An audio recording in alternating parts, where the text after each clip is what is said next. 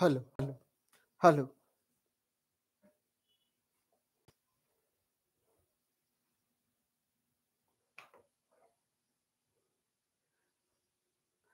Hello, good evening, everybody. This is your Dr. Nagaraju Pendam. Welcome to Quantum Online Academy. I wish you all the one good festival is there, that is the Eid ul-Fitr. Eid ul-Fitr. So after the Ramjan, they are breaking the Ramjan fasting. They are celebrating the breaking fasting celebration, Eid ul-Fitr, right? One Ramadan month completed. Now next month came. So in the next month, first day, they are celebrating this festival, Eid ul-Fitr. Eid ul-Fitr matlab they breaking the fasting. Breaking the fasting festival. They are celebrating a feast to break the fasting. Clear? Okay, once again, I'm wish and prosperous this Eid ul-Fitr to all Muslim community and who love the Muslim community also. First, we have to see what is the Eid ul-Fitr story. Once you have to see, Eid ul-Fitr, also known as the festival of breaking the fast. Already I told, ఉపవాసం నెల రోజులు ఉన్నారు వాళ్ళు. ఈ నెల రోజుల ఉపవాసానికి ఒక breaking fast. So fasting కు బ్రేకింగ్ ఇచ్చి ఒక ఫెస్టివల్ ఫీస్ట్ వాళ్ళు సెలబ్రేట్ చేస్తున్నారు. That is a Eid ul ఫిత్రా. Eid ul ఫిత్రా festival is an important religious holiday celebrated Muslims around the world. ఇది ప్రపంచమంతా ఉన్నటువంటి మహమ్మదీయులు చేసుకునేటటువంటి festival. It marks the end of the Ramadan. Already I told you, Ramadan month, this is the 9th month of their calendar, Hijri calendar, the Islamic holy month of fasting. Ramadan is a Islamic holy month of the fasting month for Muslim people. Eid ul-Fitr falls on the first day of Shawwal. First day of Shawwal. Already I told, Ramadan month అయిపోయిన తర్వాత next month is Shawwal month. Shawwal, that is the Shawwal month, first day they are celebrating as a Eid ul-Fitr, which is the 10th month of the Islamic lunar calendar. Islamic lunar calendar, that is the calendar, which calendar it is? Hijri calendar. Islamic calendar lo 10th month ఏంటిది అని అడిగితే that month is Shawwal month. 9th month is Ramadan month, right? The first month is Muharram. Now you have to see here the exact beginning of the Shawwal and thus Eid ul-Fitr is determined by the sighting of the new moon. వాళ్ళు ఎప్పుడైతే sighting of the new moon అంటే ఒక చంద్రుణ్ణి చూస్తారో అప్పుడు వాళ్ళు Eid ul ఫిత్రాను start చేస్తారు. అంటే డేట్ రాగానే స్టార్ట్ చేయడం కాదు, అది ఆకాశంలో సింబల్ కూడా కనిపించాలి వాళ్ళకు. ఎవరు కనిపించాలి? మూన్, కంప్లీట్ చంద్రుడు కనిపించినప్పుడు ఈ ఫెస్టివల్ చేయడం అనేది జరుగుతుంది. ఒకసారి చూడండి, Eid ul ఫిత్ర we also call it as festival of breaking the fast. దీన్ని ఫాస్టింగ్ ని బ్రేక్ చేసేటటువంటి ఫెస్టివల్ గా కూడా అని అంటారు. రామదాన్ మంత్ అయిపోయిన తర్వాత ఫస్ట్ మంత్ ఇస్లామిక్ క్యాలెండర్ లో shovel, that is the 10th month, first day నాడు ఈ సెలబ్రేషన్ అనేది చేసుకుంటారు. That day is today, right? So that's why today is a holiday for all. Now you have to see India's nominee Jagjit Pavadia re-elected to International Narcotics Control Board. International Narcotics Control Board ku Jagjit Pavadia అనేటామె re-elected అయింది. ఎవరు ఈమె చూడండి ఒకసారి.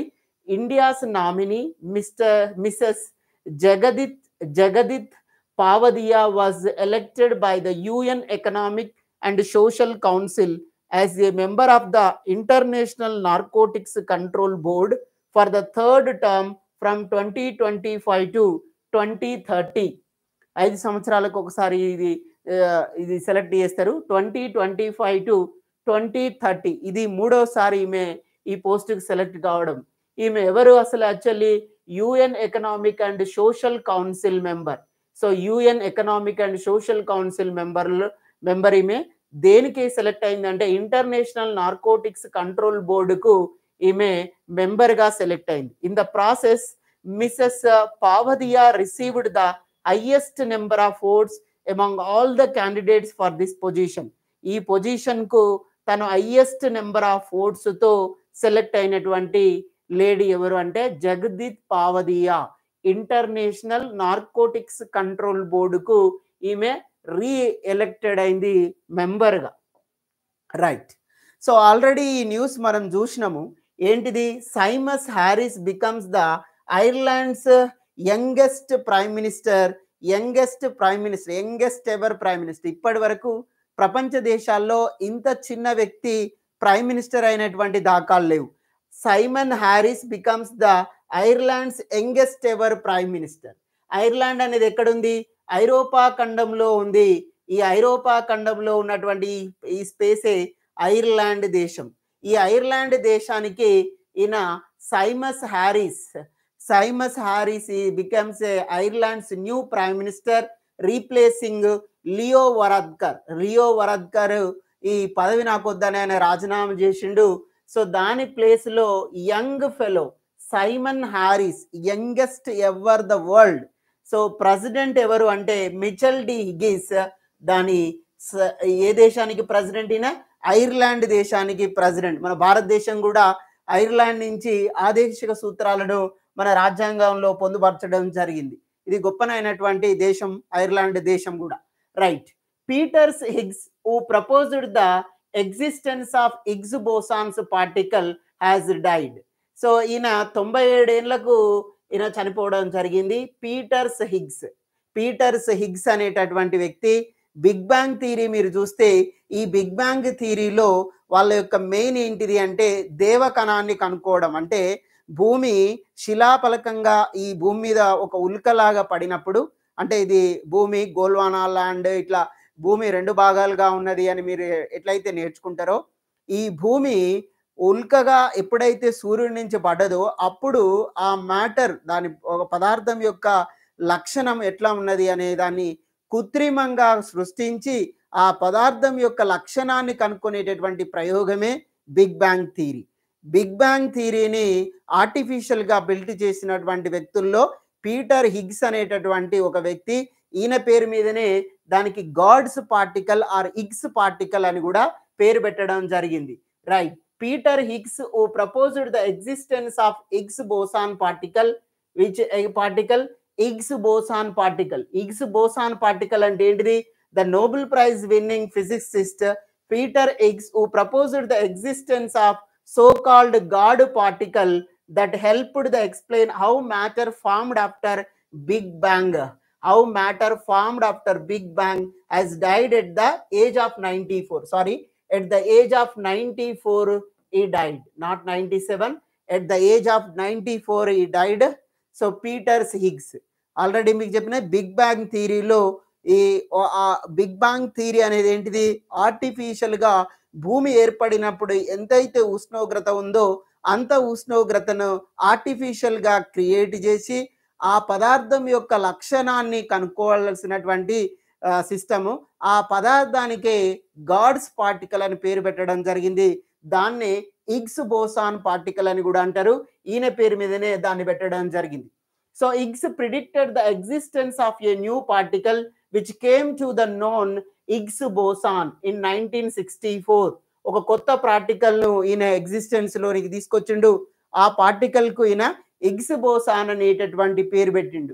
ఈ థియరైజ్డ్ that there must be a subatomic particle of certain dimensions that would explain how other particles and therefore all the stars and planets in the universe acquire the mass.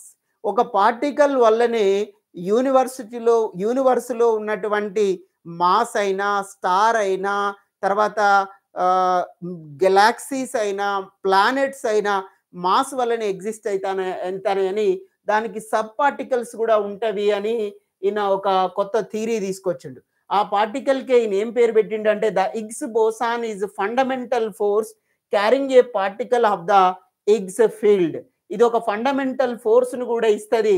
Fundamental force లో ఇది ఏం field ఇస్తుంది అని అంటే Higgs field అనేది ఇస్తుంది అని కూడా చెప్తాడు. Which is responsible for granting fundamental particles there mass. Right. Higgs own the 2013 2013లో ఈయనకు నోబెల్ ప్రైజ్ వచ్చింది. ఏ రంగంలో?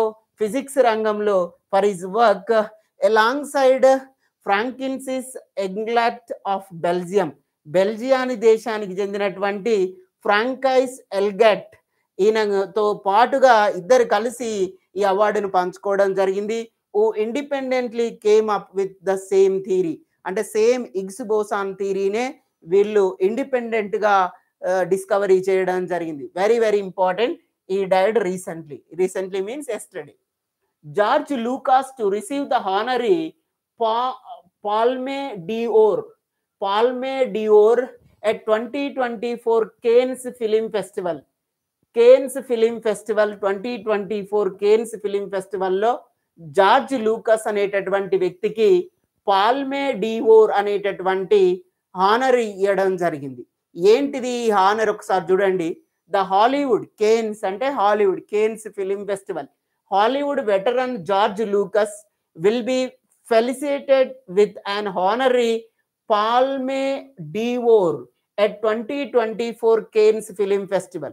Lucas is the best known for creating the long-running and smash hit franchise Star Wars and Indiana Jones. Indiana జోన్స్ను create చేయడంలో ఈయన గొప్పనైనటువంటి వ్యక్తి. The 77th edition of the Cannes Film Festival will be held from May 14th to 25th Cannes in France. So ఈ 77 edition అనే Cannes festival ఎక్కడ జరుగుతుంది?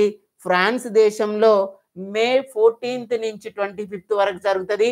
దాంట్లో ఈయనను ఈ ప్రైజ్తో హానర్ చేయడం అనేది జరుగుతుంది. ఏం ప్రైజ్? పాల్మే డిఓర్ అనేటటువంటి ప్రైజ్తో ఈయనను సన్మానం చేయడం అనేది జరుగుతుంది. ఈయన ఎవరు? ఈ creating a long running and smash it franchise. Long running and smash it process star wars and Indiana Jones వాటిని ఈయన క్రియేట్ చేసినటువంటి వ్యక్తి. Right. Siddharth Rajasekhar authored book I can coach అని ఒక బుక్ను రాసిండు. I can coach. Siddharth Rajasekhar.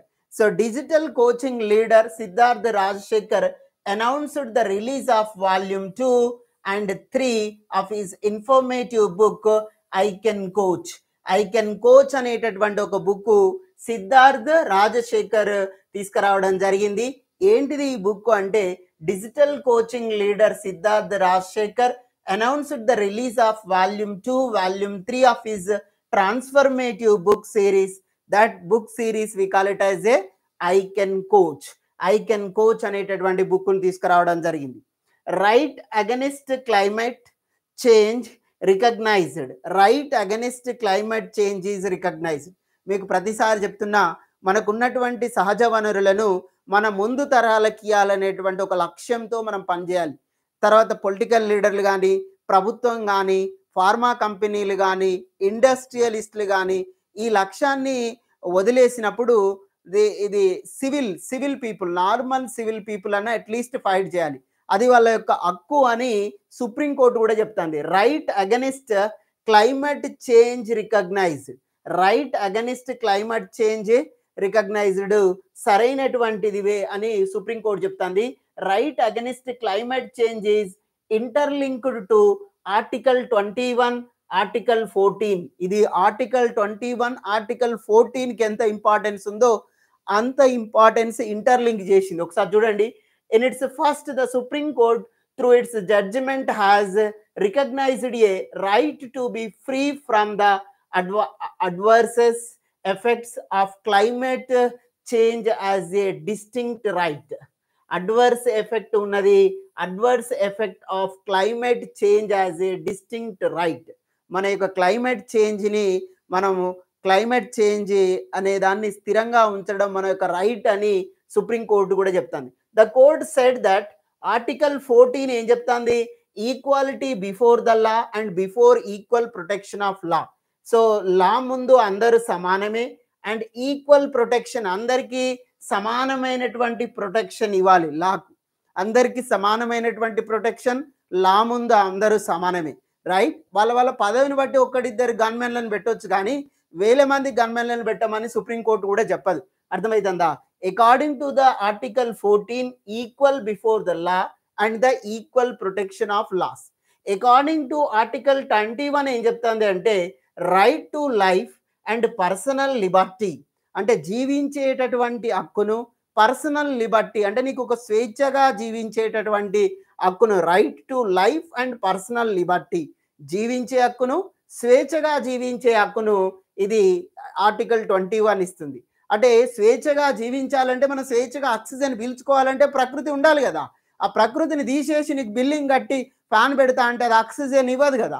అదే దాని plan of Indian constitutions are important sources of this right.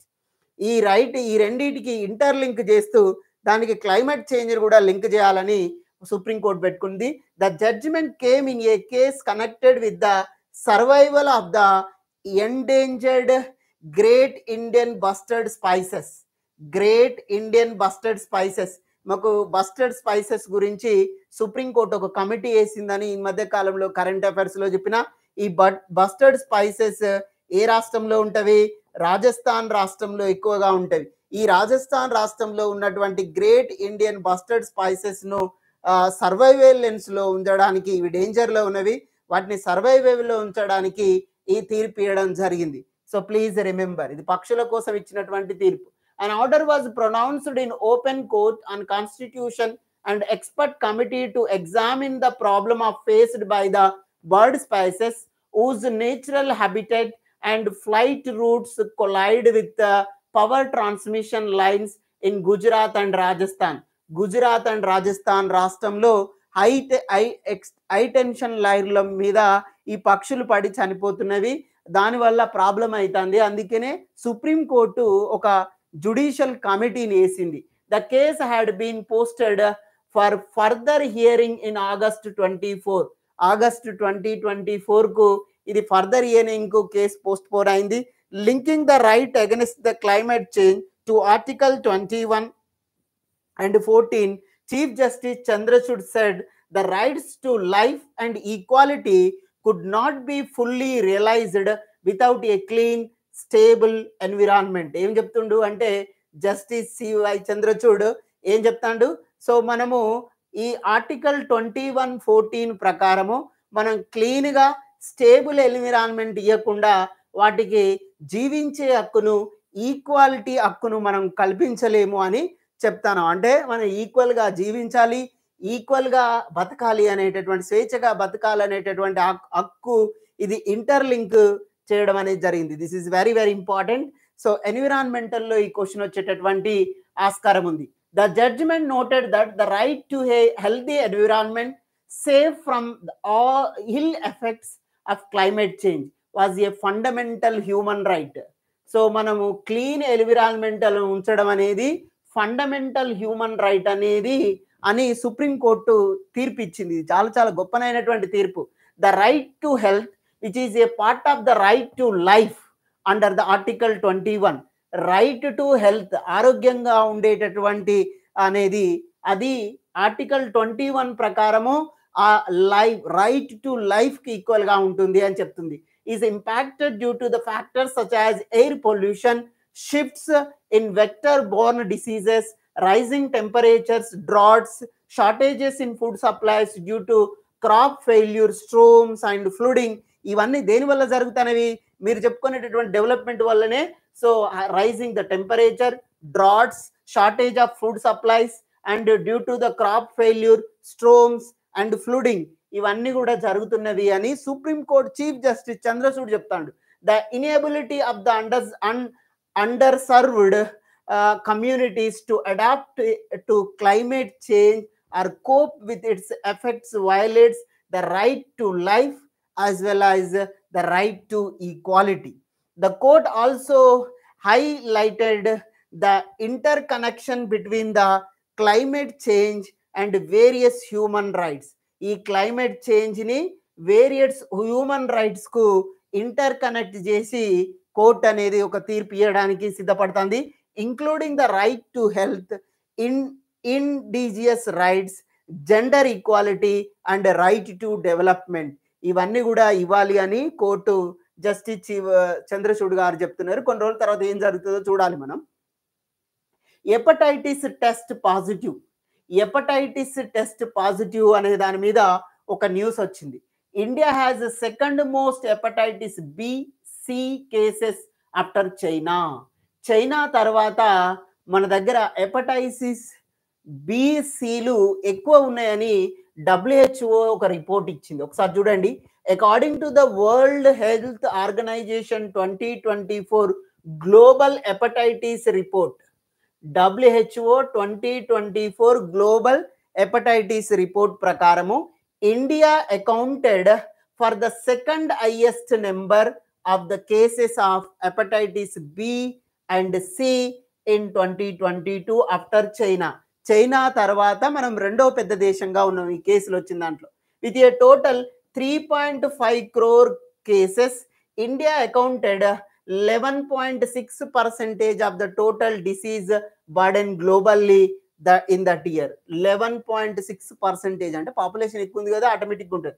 Hepatitis is an inflammation of the liver. ఇది లివర్ కు సంబంధించినటువంటి ఇన్ఫ్లమేషన్ వ్యాధి.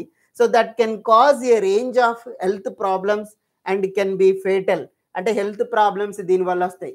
There are 5 main strains of the hepatitis virus. ఇది virus referred to as A, B, C, D, E అని 5 రకాల hepatitis వైరస్లు ఉన్నవి. దాంట్లో while they are all cause liver diseases, they differ in important ways, including modes of transmission, severity of the illness, geographically distribution and prevention methods. ఇవన్నీ కూడా ఉన్నాయి. ఇండియాలో ఏమొస్తుంది అంటే B and C lead to chronic disease in hundreds of millions of people and together are the most common cause of liver cirrhosis, liver cancer and viral hepatitis related deaths. అంటే liver cancer, liver కిర్హోసిస్ వీటి వల్ల అంటే hepatitis BC అనేటటువంటి diseases వల్ల ఇండియాలో రెండవ స్థానంలో చనిపోతారని WHO చెప్తాంది. WHO వరల్డ్ హెల్త్ ఆర్గనైజేషన్ వాళ్ళు హెపటైటిస్ రిపోర్ట్ ఒకటి ఇచ్చారు, దాంట్లో ఇది ఉంది. రైట్. ఇంకొక రిపోర్ట్ బిజినెస్ ఎన్విరాన్మెంట్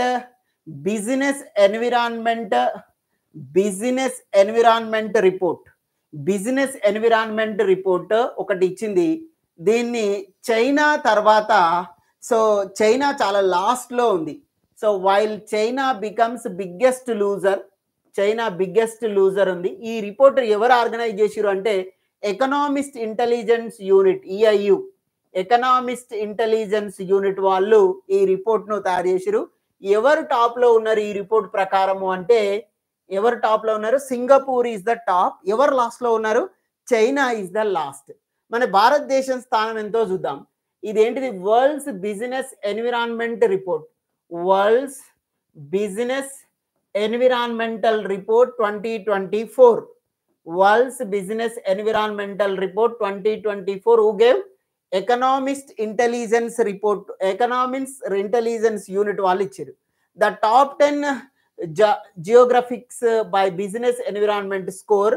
ఒక ఫస్ట్ ప్లేస్ లో ఎవరు ఉన్నారు? సింగపూర్ ఉన్నారు. ఎంత స్కోర్తో? 8.70 స్కోర్తో ఫస్ట్ ర్యాంక్ లో ఉంది ఇది బిజినెస్ ఎన్విరాన్మెంటల్ లో. తర్వాత సెకండ్ కెనడా, ఇది 8.45 స్కోర్, సెకండ్ ర్యాంక్ లో కెనడా. థర్డ్ ర్యాంక్ లో డెన్మార్క్, 8.45 స్కోర్తో డెన్మార్క్ ఉంది థర్డ్ ర్యాంక్ లో, సేమ్ స్కోర్తో. తర్వాత ఫోర్త్ లో యుఎస్ ఉంది, ఫోర్త్ లో US 8.37 fourth rank, top 10 rank లో. 10th లో ఎవడున్నాడు చూడండి, ఫిన్లాండ్ దేశం ఉంది 8.11. కానీ మన ఇండియా ఎక్కడుందో అనేది మనకు అవసరం, ఎందుకంటే మనకు టాప్ 3 గుర్తుపెట్టుకోండి. Top 3 Singapore, Canada, Denmark, US. Top 4 Switzerland వరకు కూడా గుర్తుపెట్టుకోండి. సో టాప్ 5 కూడా గుర్తుపెట్టుకోండి. టాప్ 5 8.34 స్విట్జర్లాండ్ 5th ప్లేస్ లో ఉంది. ఈ 5th ప్లేస్లు గుర్తుపెట్టుకున్న తర్వాత మన భారతదేశం ఈ ర్యాంకులో ఎంతలో ఉందో చూడండి. మన భారతదేశము 1 దాని స్కోర్ ఎంత చూడండి, 1.08 స్కోర్. దీని ర్యాంక్ ఎంత చూడండి. సో 51 ర్యాంక్, 52nd ర్యాంక్ లో ఉంది మన భారతదేశము. ఇది మనం కూడా కొన్ని మంచి పాలసీలు తీసుకున్న. FDI foreign direct investment policy ఒకటి అప్లై చేసినాం. ఫారెన్ వాళ్ళు ఎవడు వచ్చాను ఇక్కడ మనం ట్రేడ్ చేయొచ్చు. Foreign trade and exchange controls అని ఒక పాలసీ ఉంది. ట్యాక్స్ రెజ్యూమ్ కూడా ఇస్తాను వాళ్ళకు. తర్వాత వాళ్ళకి భూములు కూడా ఇస్తాము, వాళ్ళకి కరెంట్ ఫ్రీ ఇస్తాము, వాళ్ళకి వాటర్ ఫ్రీ ఇస్తాము, వాళ్ళకి ఎన్నో ఆపర్చునిటీలు ఇస్తాము. ఎందుకంటే ఇక్కడ ఇండియాలో ఉన్నటువంటి ప్రజలకు ఎంప్లాయ్మెంట్ దొరుకుతుంది, ఆ కంపెనీతో ఏమైనా బెనిఫిట్స్ పొందుతామని మనం అన్ని ఫెసిలిటీలు వాళ్ళకి ప్రొవైడ్ చేస్తున్నాం. కాబట్టి మనం కూడా బిజినెస్ ఎన్విరాన్మెంటల్ స్కోర్లో 51th ర్యాంక్లో ఉన్నామని ఎవరు చెప్తున్నారు? ఈఐయు ఎకనామిస్ట్ ఇంటెలెక్చువల్ యూనిట్ వాళ్ళు ఈ పేరు చెప్పడం జరుగుతుంది. Economist intelligence unit. క్లియర్? ఇది గుర్తుపెట్టుకోవడం జరగండి. కొచ్చిన్ షిప్ యార్డ్ కొన్ని ఎంఓయూలు జరిగినాయి. కొచ్చిన్ షిప్ యార్డ్ అనేది shares it records high as a firm ఇంగ్స్ agreement with US నావీతో Cochin ship yard అనేది ఒక అగ్రిమెంట్ పెట్టుకుంది. ఎంఓయు గుర్తుపెట్టుకోండి. కొచ్చిన్ షిప్ యార్డ్ అనేది యుఎస్ నావీతో ఒక అగ్రిమెంట్ పెట్టుకుంది. Plant for recycling of లిథియం-ion batteries and ఈ వేస్ట్ ఇన్ ఉత్తరాఖండ్ రాష్ట్రంలో టెక్నాలజీ డెవలప్మెంట్ బోర్డ్, ఇది డిఎస్టీలో ఒక భాగం, technology development board of science and technology has ఒక అగ్రిమెంట్ పెట్టుకున్నది with private entity for recycling of the లిథియం-ion batteries and ఈ వేస్ట్. అంటే ఎలక్ట్రానిక్ వేస్ట్. ఈ waste means electronic waste and లిథియం-ion బ్యాటరీలను recycling చేసేది. ఎలక్ట్రానిక్ వేస్ట్ అండ్ లిథియం-ion బ్యాటరీలను రీసైక్లింగ్ చేయడానికి ఒక యూనిట్ని establish చేయాలనుకుంటున్నారు ఇక్కడ ఉత్తరాఖండ్ రాష్ట్రంలో. ఎవరెవరు? Technology development board. So agreement with private entity, remain technology గ్రూప్తో వాళ్ళ ఎంటిటీ పెట్టుకున్నారు. తర్వాత హ్యాండై and Kia partners with Exide energy solutions తో వీళ్ళు ఒక పార్ట్నర్షిప్ పెట్టుకున్నారు for a EV battery localisation in India. Electronic vehicle batteries. ఇప్పుడు అన్ని ఈవీ వెహికల్ వచ్చినవి అంటే కంపల్సరీ మంచి బ్యాటరీ ఉండాలి. ఆ బ్యాటరీ ఛార్జింగ్ ఎక్కువసేపు ఉండాలి, దానికి సాచురేషన్ రీజన్ ఉండాలి. తర్వాత అది ఒకసారి ఛార్జింగ్ పెట్టిన తర్వాత 100 కిలోమీటర్స్ అంటే 100 కిలోమీటర్స్ వరకు పోవాలి, లేకపోతే మధ్యలో ఛార్జింగ్ పాయింట్లన్నీ ఉండాలి. ఇట్లా ఇవన్నీ ప్రాబ్లం ఉన్నాయి, అది పేలిపోకుండా ఉండాలి. ఇవన్నిటి కోసం అని Hyundai and Kia partners with Exide energy solutions for EV battery localization in India. Hyundai Motor Company and group of Kia Corporation have signed memorandum of understanding with Exide Energy Solutions Limited as a part of electric vehicle expansion plans. Electric vehicle ను వీళ్ళు expansion చేయడానికి ఒక plan పెట్టుకున్నారు. ఎందుకంటే భవిష్యత్తులో petrol, diesel, already diesel close అని cabinet approval కూడా ఇచ్చింది, కేజిట్ కూడా ఇచ్చింది. ఇప్పుడు ఎలక్ట్రిక్ వెహికల్ కూడా అంటే పెట్రోల్ వెహికల్ కూడా తీసేయాలని ప్లాన్ ఉంది. University of Hyderabad sign pact with Anthropological Survey of India to further research in human gut microbial DNA మీద రీసెర్చ్ చేయాలని university of Hyderabad and anthropology survey of India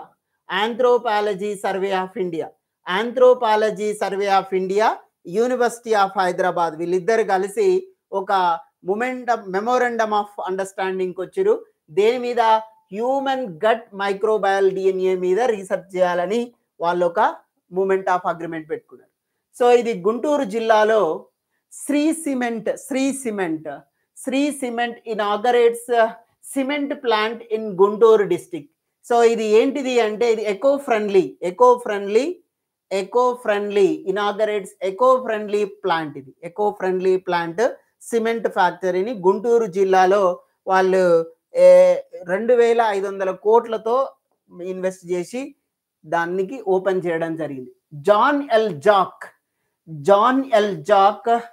స్వింగట్ junior award for space exploration Chandrayaan 3 machine team కు ఇది Chandrayaan 3 machine team ఎవరిది? ISRO India. ISRO ఇండియాకు ఒక praise వచ్చింది, ఇది రెండవ ప్రైజ్ అనుకుంటా. John L Jack సింగట్ junior award for space exploration Chandrayaan 3 machine team. ISRO Chandrayaan 3 mission awarded the prestigious John L. Jock Swinget Jr. Award 2024. John L. Jock Swinget Jr. Award for space exploration కు ఇస్రో చంద్రయాన్ 3 కి వచ్చింది. Already మీ అందరికీ తెలుసు, Chandrayaan 3 machine team has been awarded in 2024 John L. Jock Swinget Jr. Award for the exploration of space for space exploration. India's lunar mission comprising both lander, that lander name is Vikram, and the rover name is Pragnan. Chandrayaan 3 successfully landed on the south pole of the moon at 6:04 p.m. on August 23, after which India became the first country to land on the moon's south pole. South pole lo ante చంద్రుని మీద యొక్క దక్షిణ ధ్రువం మీద దిగినటువంటి మొట్టమొదటి ఉపగ్రహం ఏది అంటే, శాటిలైట్ ఏది అంటే అది చంద్రయాన్ 3. ఈ చంద్రయాన్ 3 ఉపగ్రహాన్ని అంటే చంద్రయాన్ 3ని పంపించినందుకు గాను వాళ్ళు ఒక ప్రైజ్ ఇచ్చిర్రు. 2024 John L Jack స్విగ్గట్ junior award అనేది ఫర్ స్పేస్ ఎక్స్ప్లోరేషన్ లో మనకు ఒక ప్రైజ్ వచ్చింది చంద్రయాన్ 3కి. ఇంకొకసారి చూడండి, chief of the naval staff admiral R Harikumar inaugurated the naval pier and residential complex at naval base Karwar, Karnataka రాష్ట్రంలోని కార్వార్ అనేటటువంటి ప్రాంతంలో general admiral of naval chief are Harikumar as a part of project Seabird phase 2. Part of project Seabird phase 2లో భాగంగా వీళ్ళు ఇది కర్ణాటక రాష్ట్రంలో కట్టారు, దాన్ని ఇనాగరేషన్ చేసింది.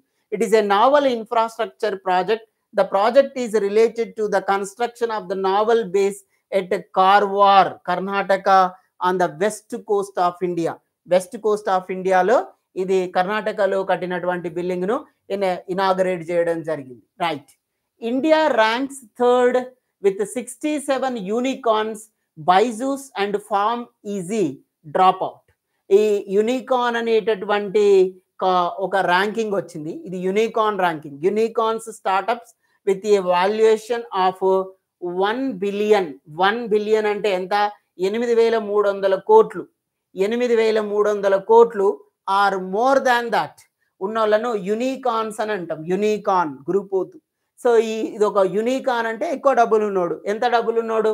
అట్లీస్ట్ 1 బిలియన్ అని ఉండాలి. ఎంత? 8,300 కోట్ల రూపాయలు ఉంటే నువ్వు యూనికార్న్ అవుతావు. The global unicorn index 2024 was released by Hurun research institute. ఇది ఎవరు? హురూన్ రీసెర్చ్ ఇన్స్టిట్యూట్ వాళ్ళు దీన్ని రిలీజ్ చేశారు. ఈ మధ్య కాలంలో రిచెస్ట్ పీపుల్ కూడా హురూన్ రీసెర్చ్ ఇన్స్టిట్యూట్ వాళ్ళే రిలీజ్ చేశారు. ద గ్లోబల్ యూనికార్న్ ఇండెక్స్ 2024లో మన భారతదేశం యొక్క ర్యాంక్ ఎంత ఉంది అంటే 3rd పొజిషన్ లో ఉంది మన భారతదేశం. According to the Global Unicorn Index 2024, the number of the unicorn companies in India has decreased to 67 in 2023. So 2023కి దీన్ని ఎంత 2023లో మన నెంబర్ ఎంత ఉంది అంటే 1 బిలియన్ ఉన్నోళ్ళు ఎంతమంది ఉన్నారు మన దగ్గర? 67 మెంబర్స్ ఉన్నారు. In 2022 and 2023 there were 68 unicorn companies in India. So Hurun has excluded edutech company Byju's అనేది ఇప్పుడు లాస్ లో ఉన్నది, వీడు జీరోకి పడిపోయిండు కాబట్టి ఈ కంపెనీని ఎక్స్క్లూడ్ చేసింది from the list of unicorn list నుంచి బైజూస్ కంపెనీని, ఫార్మ్ ఈజీ అనేటటువంటి 2 కంపెనీలను కూడా రిమూవ్ చేయడం అనేది జరిగింది. మనం ఏ స్థానంలో ఉన్నాం? 3rd స్థానంలో ఉన్నాం. మనం 3rd స్థానంలో ఉన్నాం. ఎంతమంది బిలియనీర్లు ఉన్నారు? యూనికార్న్లు ఉన్నారు మన దగ్గర 67 యూనికార్న్స్ ఉన్నారు. బిలియనీర్లు కాదు, 67 యూనికార్న్స్ ఉన్నారు. వరల్డ్స్ టాప్ యూనికార్న్ ఎవడు అంటే బైటే డాన్స్, చైనాలో partner company of tick talk అతనుకి ఎక్కువ డబ్బులు ఉన్నవి, ఈయన టాప్ లో ఉన్నాడు. రైట్. ఇండియాస్ టాప్ యూనికార్న్ ఎవరు చూడండి?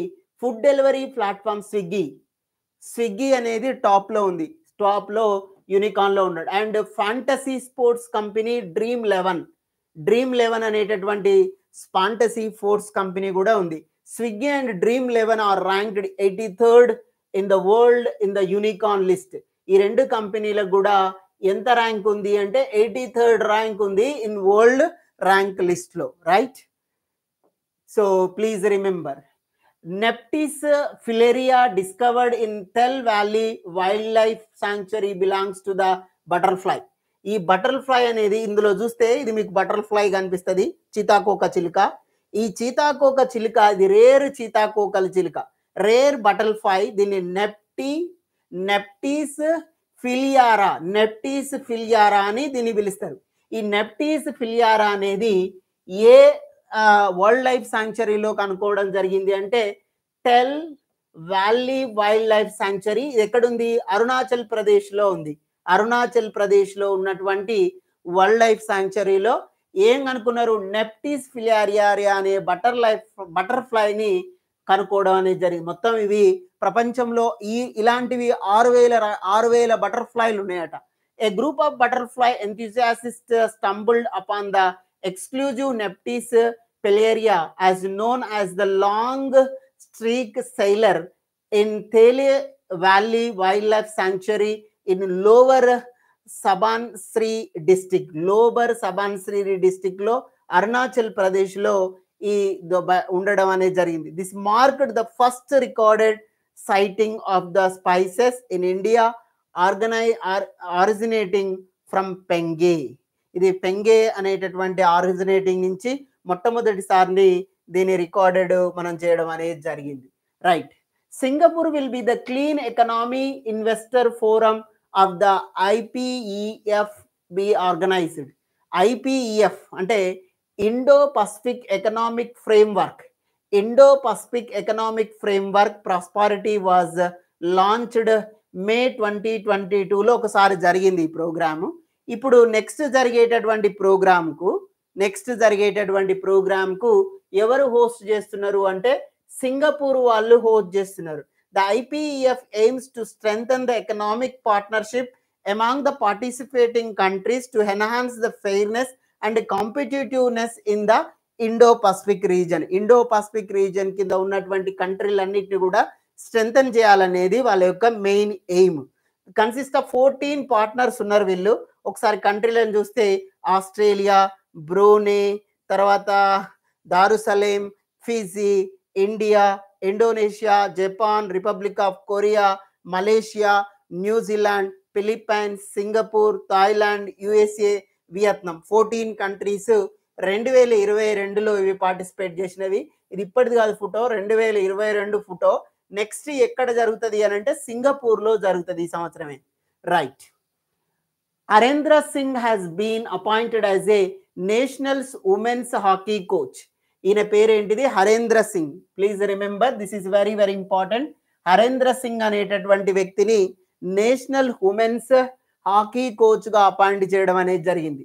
So former Indian hockey player and Dronacharya awardee coach Harendra Singh has been appointed the new head coach of the Indian women's hockey team. భారతీయ మహిళా hockey టీంకు Harendra Singh ను కోచ్ గా అపాయింట్ చేయడం జరిగింది. ఇది very very important. So Harendra Singh replaced Dutch coach, Netherland దేశానికి చెందినటువంటి coach జన్కే సొపోమామ్, who resigned the last month after the team's failure to qualify the Paris Olympic కు ఆ టీము క్వాలిఫై కాలేదు. దానికి పనిష్మెంట్ గా ఈయన రిజైన్ చేసి వెళ్ళిపోయాడు. అందుకనే హరేంద్ర సింగ్ ను ఈ నేషనల్ ఉమెన్స్ హాకీ టీమ్ కు కోచ్ గా ఈయన వ్యవహరిస్తాడు, right? Farmer Spurs defender and India's coach Joy Kinner 77వ ఏడులో ఈయన చనిపోవడం జరిగింది. ఈయన ఒక ఫుట్బాల్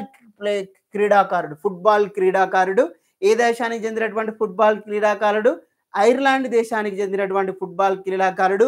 మన దేశంలో ఈయన 92-96 ప్రాంతంలో ఈయన ఫుట్బాల్ కు కోచ్ గా వ్యవహరించిండు. Kinner had short spells in a charge of India and Nepal, and then managed Wimbledon from 1990 to 1999 before stints at Luton Town, Nottingham Forest, and Newcastle United. Short period ఈయన మనకు కోచ్గా వ్యవహరించడం జరిగింది ఫుట్బాల్కు. ఈయన రీసెంట్గా 77th ఏజ్లో జాయ్ కిన్నెర్, ఈయన ఫుట్బాల్ క్రీడాకారుడు, ఐరిష్ దేశానికి చెందినటువంటి వ్యక్తి చనిపోవడం అనేది జరిగింది. So thank you so much. I'm informing you already CSR gate physics batch started. GS will be available on 16th, after 16th 4/2024 onwards. This course will be happen in our app. So please download our app, Quantum Online Academy app. This is a Quantum Online Academy app you have to download from the Play Store. After downloading, so you go for this course and you have to purchase the course and you listen the classes, right?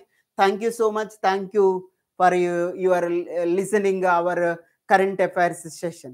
So thank you. Bye bye. Take care. And please subscribe and share our YouTube channel to your friends. Thank you. Good night.